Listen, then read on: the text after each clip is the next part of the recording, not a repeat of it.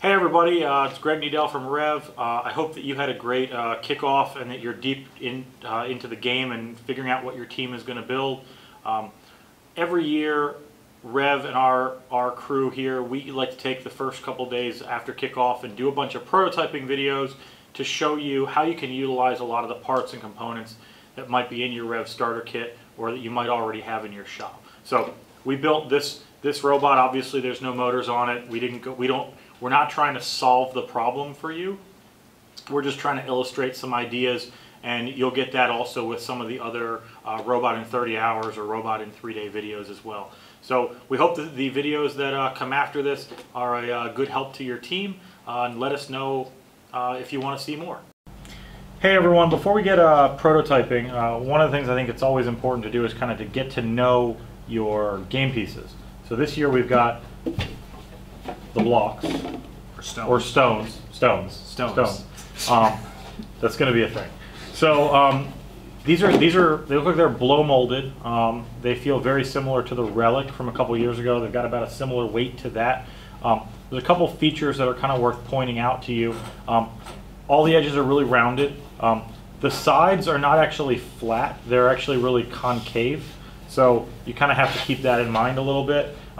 There's a little bit of in and out, but it's not too bad. When they're in position, they do seem to lock together pretty well, and they're pretty even. So that's pretty good. The only real thing that we saw in doing this is we found an occasional one that seemed like the top was warped of one of the stones. So when you just kind of push it, it does something like that versus nothing. So we'll see kind of how that plays. I think you wouldn't want like that one at the bottom of your tower, but because most of these are loaded in by a human player, it might be something that throughout the season your human player will be able to identify if like the top is bowed up a little bit. But generally speaking, they have pretty consistent game piece. The actual foundation itself is pretty stout. Yeah, wouldn't be stepping on it, but it should be okay. Yeah, don't drive on it, but it's gonna survive pretty well, and it's pretty easy to push on the tiles so far. So that's the game pieces. So we're gonna get rolling on some scoring breakdown and some prototypes, and we'll be back. So we're here with the foundation and some stones to see how these guys interact. Some of you may not actually have been able to play with the foundation at your kickoff, so we're going to do some testing here for you.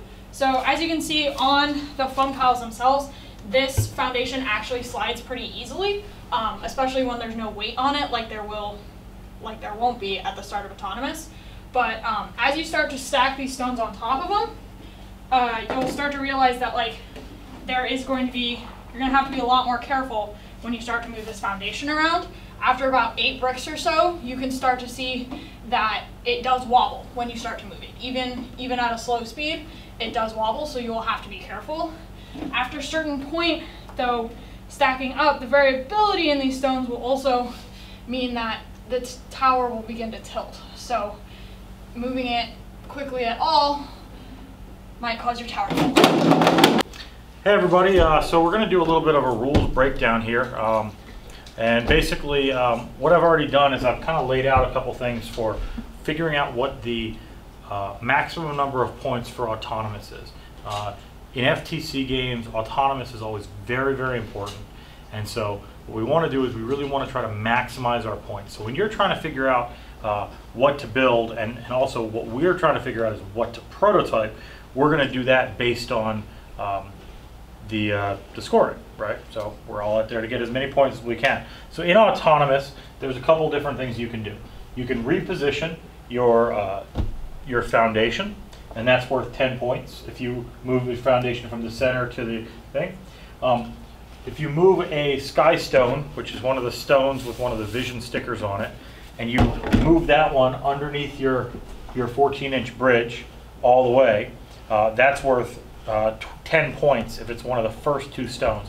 So the first 2 stones that you do go through there, that's 20 points. That's a huge amount of points in this game. So vision, very important, but I know there's been some really great work for Vuforia and for TensorFlow that's built into the new SDK, and those are going to make it really, it's still a challenge, but it's one that's really accessible for you.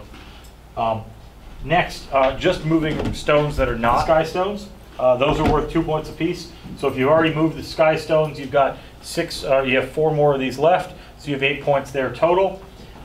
Placing stones. So if you take your stones and move them all the way over to your foundation, whether your foundation has moved or not, every stone that's on your foundation is going to be worth points.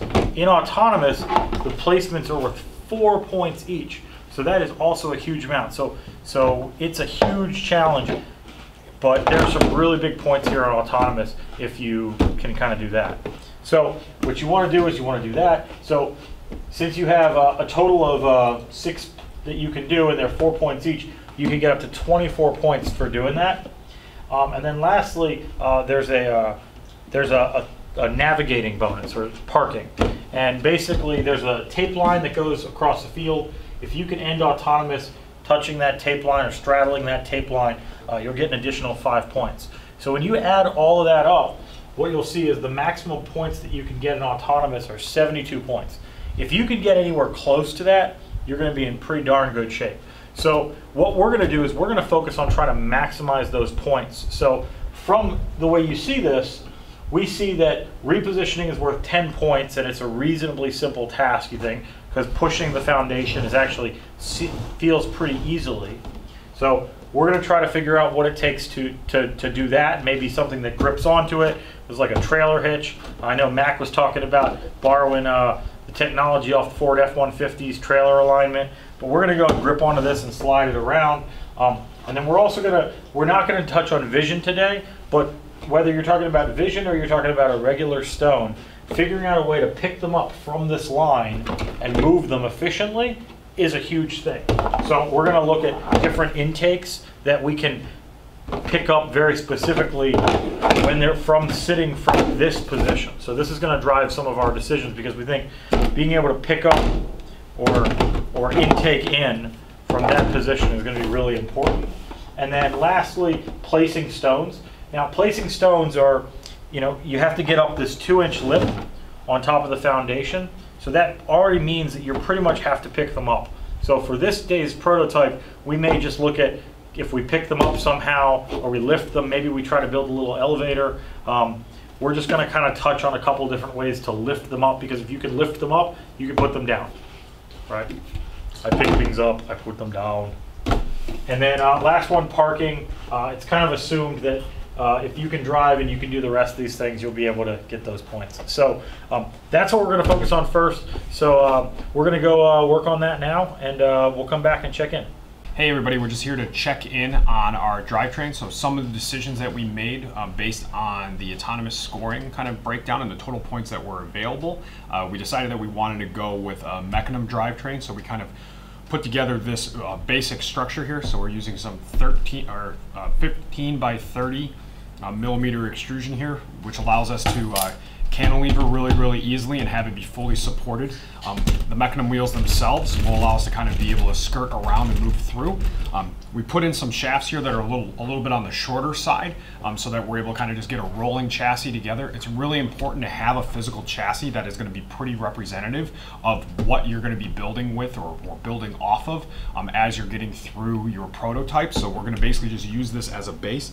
We added a little bit of rigidity in the back because we have a feeling that we're probably going to be putting an arm or an elevator or something is going to be going back here, that likely we're going to need to be doing some stacking, so we wanted to have some extra rigidity. But up front, we're able to easily remove this so that we're able to attach different intakes and other things as we're kind of going along the way.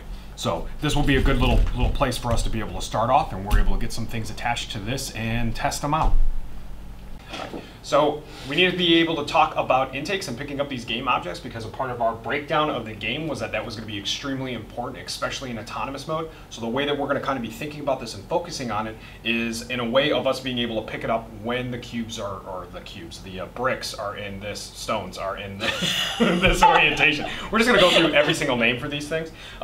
So one of the first things that we want to be talking about is potentially an active intake. So Kelly had a pretty good idea on something to do here, potentially a wheeled intake that you could basically come in at it at one or the two orientations, more than likely like long ways. Yeah, more than likely long ways here, just because that allows you a little bit more range of acquisition on the sides there. So we have two different sets of wheels here. We have large wheels and we have small wheels.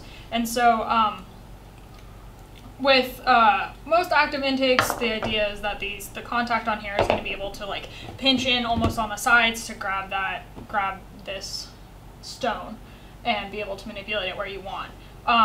In addition to having an active intake, we can also have a passive intake, something like a pincher or a claw that can also grip onto the sides of these stones and be able to lift them up and move them around however you want. So that's going to be another one that we're going to go through, test, and prototype, is trying to grab something where, since you're going to be looking at the vision targets that are on there, to be able to kind of come up and over and grab, and then being able to move it and then reset that down onto a piece. So those are going to be kind of the two separate ways that we're going to kind of go, and keeping in mind a few things that are going on with these game pieces as we kind of design and go forward. Hey everybody, this is one of the prototypes that we wanted to put together. It is a pincher.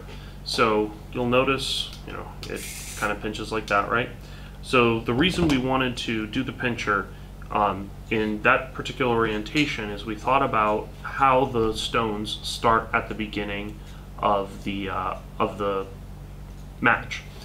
And if we had the pincher squeeze the block skinny ways like this, you'd have to go to the end of the row in order to do that successfully. But if we come in from the top and pinch in this orientation like that, we're able to pick any one stone out of the line that we want. So I'm using the servo programmer and the smart robot servo to kind of simulate, and you can absolutely do this to do your prototyping. So you can go in and grab that guy. The way it works is I have a linkage right here that connects to this front jaw.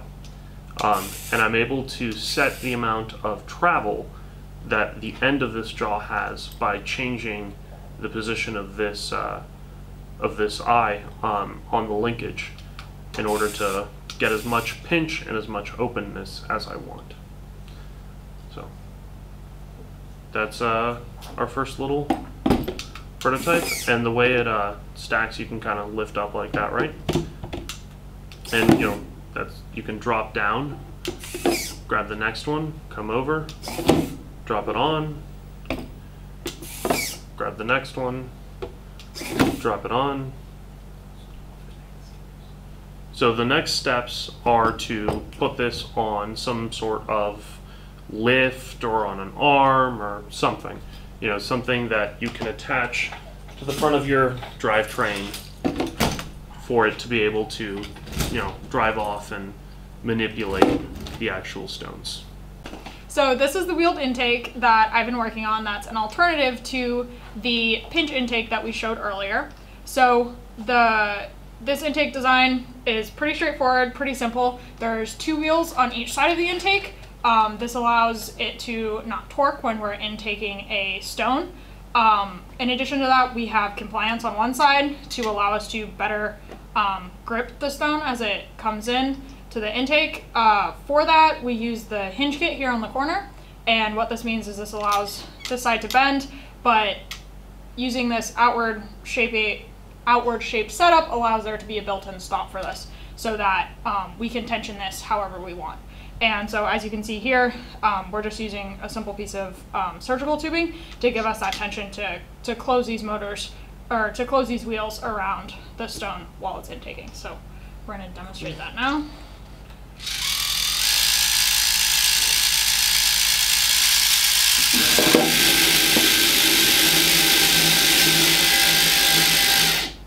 So as you can see, this kind of intake, as opposed to the other intake we showed earlier, is better for picking up cubes in this lengthwise direction instead of coming down over the top. So as these are lined up in this orientation on the field, it's very easy to come in from the end and just pick them up and take off. And this makes a lot of sense for when cubes are in your depot.